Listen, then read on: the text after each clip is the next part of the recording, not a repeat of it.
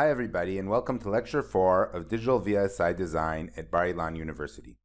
Today we'll start Lecture 4, Logic Synthesis Part 2. In this lecture we'll continue our discussion of logic synthesis that we started last time. So, just a reminder of what we've discussed so far. Actually, we haven't discussed too much about logic synthesis.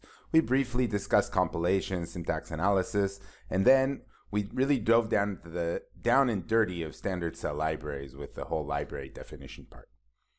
At this point, we've loaded our design into the synthesizer, we've loaded our standard cell library and IPs. Now we can move on to the brains of the synthesis process. So all of this stuff is what we're going to discuss today until we finish synthesis. Reporting we'll discuss next time. So we start with Boolean minimization. This includes mapping to generics and libs, basics of Boolean minimization, BDDs, two-level logic, and espresso. Thanks a lot to Rob Rutenbar, who gave a great course on Coursera, which I based a lot of my stuff on. So the next stage in our flow is elaboration and binding. So just a few words about what we're going to have happen at this stage, and then we'll go down into some of the algorithms that help us do this. So what we're going to do is we're going to take our RTL and we're compiling it into a Boolean data structure. That's called elaboration. During this elaboration, we also do what's called binding, which means we look for leaf cells that are not standard Verilog or VHDL primitives or commands. And we look for how we find what each of these things is, such as an SRAM or an IO cell or some sort of other IP that we need to find. We bind it, we point to it with our design.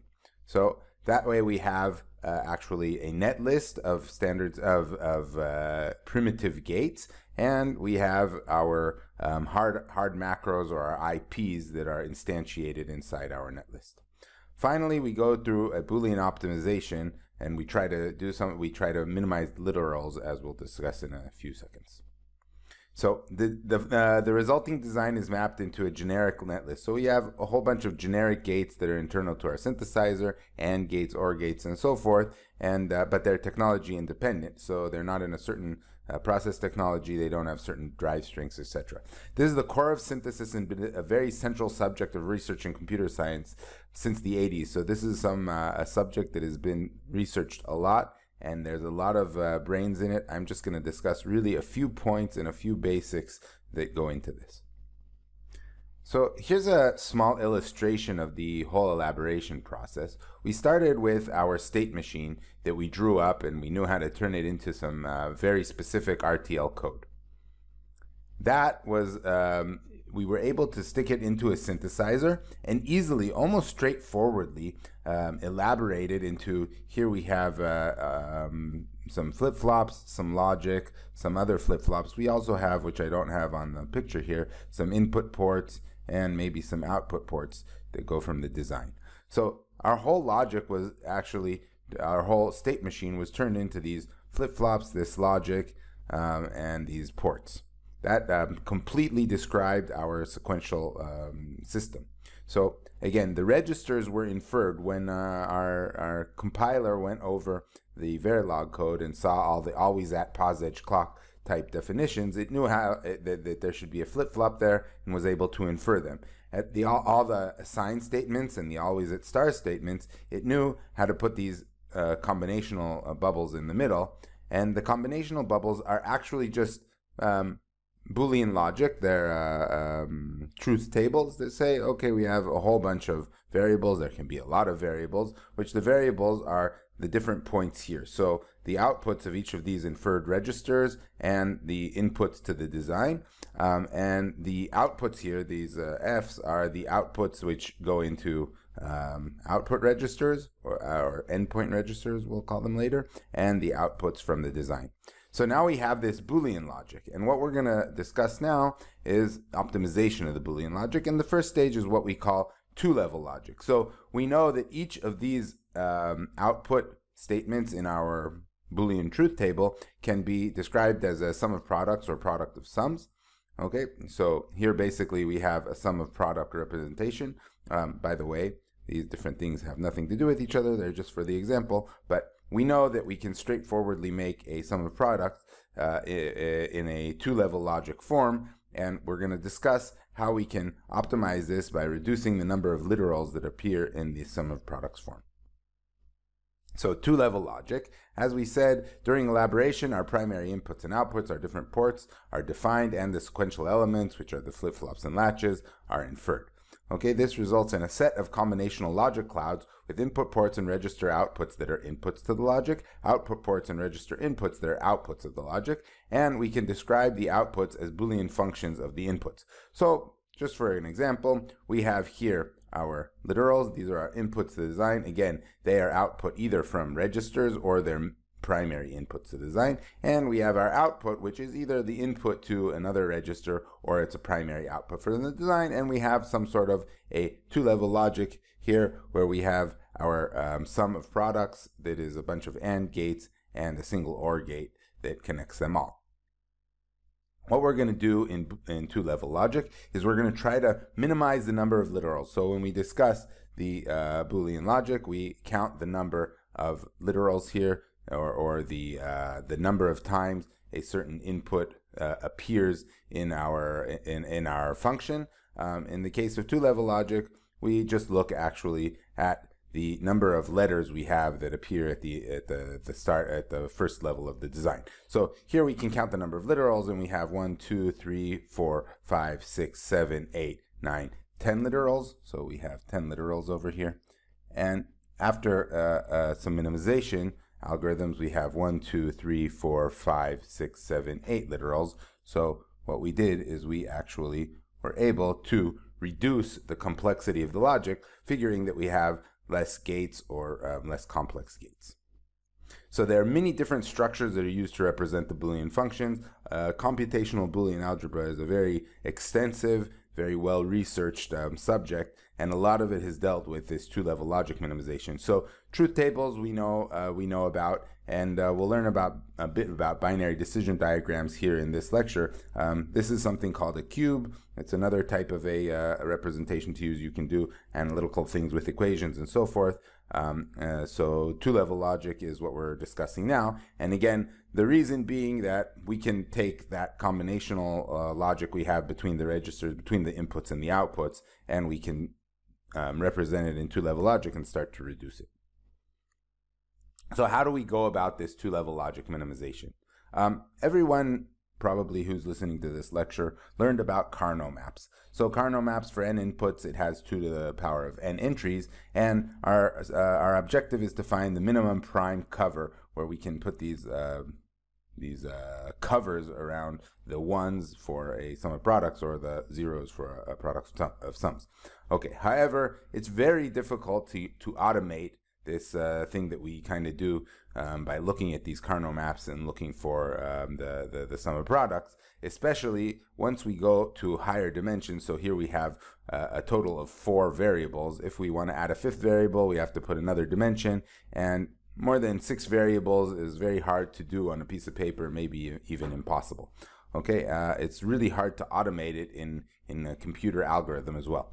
That's why Quine and McCluskey came up with the first real method for finding the prime cover of a Boolean equation, and there's an iterative process that goes, and it can be done in software. But the problem is that, again, once we get a lot of variables there, it takes a real long time to go and actually minimize a function with the Quine-McCluskey method. And if you ever did any Quine-McCluskey on a piece of paper, it's very tiring. So some Berkeley students, they were falling asleep while trying to solve a Quine-McCluskey exercise, and they really needed a shot of espresso. And they invented this espresso heuristic minimizer. Okay, so the espresso heuristic minimizer is the primary or the basic tool that is used for two-level logic minimization, and it starts with the sum of products solution, which we saw that we can arrive to pretty easily between the inputs to our combinatorial cloud and the outputs from our combinatorial cloud. What we do is we take 3 steps. We first expand, which means we make each cube as large as possible without covering a point in the offset. This generally increases the number of literals. In other words, we went from our solution to a worse solution. Then we have a stage called irredundant, And in irredundant, we go and we look for redundant cubes and we throw them out. All of this we're going to see in a minute illustratively, and it will become more clear.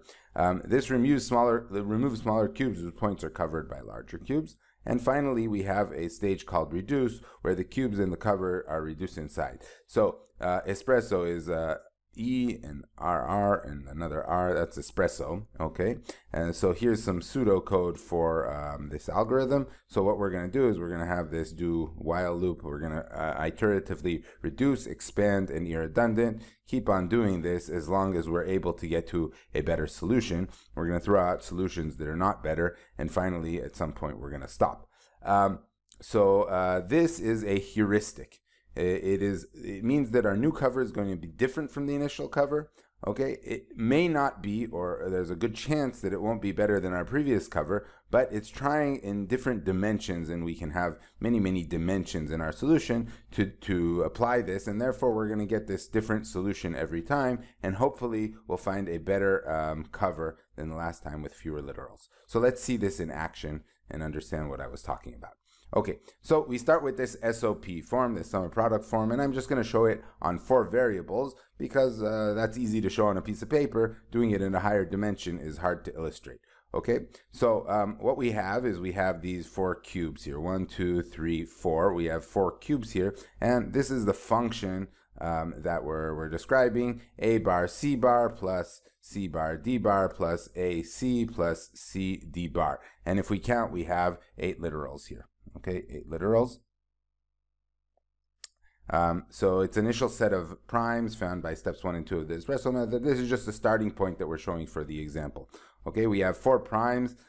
We have irredundant cover, but it's not a minimal cover. So what we're going to do, first of all, is we're going to do the reduce stage. Reduce stage means that we're going to take these covers and make them as minimal size as possible. So this cube of 4 and this cube of 4, they have some redundant or overlapping parts, so we can make one of them smaller. So we decided by some sort of a decision to make this this cube smaller, and therefore we have these 4 and we have these 2, and again here we decided between these 2 which one will cover these 2. We decided that this square will, so we made this one smaller. When we do that, which is the reduce, what we have now is this equation describing the same Boolean functionality. And as you see, we have 1, 2, 3, 4, 5, 6, 7, 8, 9, 10 literals. So 10 literals, which is a worse solution. So we went backwards, in fact. Okay, that's not very good because what we wanted to do was get to a smaller number of literals, but bear with us. This was just one direction, one choice of what we did. In our next step, we have expand. So in expand, what we do is we choose randomly or according to some other heuristic how we're going to take all of those cubes we had and make them as big as possible. So what happened is that we expanded out this one to cover all these. We expanded out the one that was over here to cover these 2. We expanded out these ones to cover these 2, and we expanded out this to cover all of this. We arrived again at 8 literals, as you can see here. But it's a different solution. It's not the same solution as we had on the previous slide. Okay, and now we're going to do the irredundant stage over here. And at the irredundant stage, we're again going to look what we have here, and we see that this cube is completely covered by this cube, and therefore it is redundant. So we can just throw it away. And once we threw it away, we get to 3 covers, and we see that in the end there are only 6 literals in our solution, and we arrived at a better solution, and that was the goal of our whole heuristic.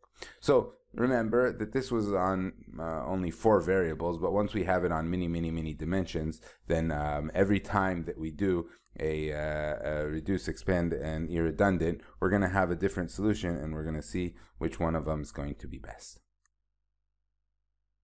So that was 2-level logic minimization. And the thing is that we know that most of the time, we're going to have many levels of logic. If we remember, we've learned logical effort or how to drive a large load. It's often we're not going to usually have gates with high fan-ins. In fact, CMOS is usually limited to about a fan-in of 4 per gate. And as we increase the fan-in of a gate, our propagation delay gets worse. So we're usually going to have several stages, maybe many stages of logic, and not just 2-level logic solutions for any given Boolean equation. So when we want to take these 2-level logic and apply it, they don't make much sense because, again, we're going to usually want to have multi-levels of logic to balance the load and so forth, and also maybe take internal products and so forth from inside the logic. Therefore, we had to start a whole new optimization regime, which is known as multi-level logic minimization. We're not going to cover it. There are many algorithms. You can go to Rob Rutenbar's lectures to learn about some of them, or altogether research this on the web, or take a university course in these types of algorithms. But I just want to say that a lot of them are based on 2-level logic minimization and expansions of it. Anyway, there's no perfect method for it, all kinds of different heuristics. But let's see the potential of this in the next slide. Okay, so we have a following logic set. We have all kinds of equations. T1 equals A plus BC, T2 D plus E, T3 AB plus D, T4 equals these terms, T1 and T2 plus FG, T5 is T4H plus T2 plus T3, and F equals T5 bar. Now, when we look at this, when we want to count the terminals, we count all of these guys, all of the inputs to the different gates along the way, and so we can draw our different gates, and we can count, and we see that altogether letters, there's 17 literals. So for example, T1 and T2 are considered literals for the input to this gate, whereas at this level it would just be our inputs. Okay, so we had 17 literals, and if we play around this with Boolean algebra or with different types of heuristics that can be applied for multi-level logic minimization, what we come out with, or one of the possibilities we could come out with, is a different set, which if we look at it, it's exactly the function of f is equivalent to the function of f over here, but we only have it 13 literals, and that is considered, at least at this level of elaboration, as being a more optimal solution than the 17 literals. So this is what the point of multi-level logic minimization is going to do, what we're going to try to be doing along the way.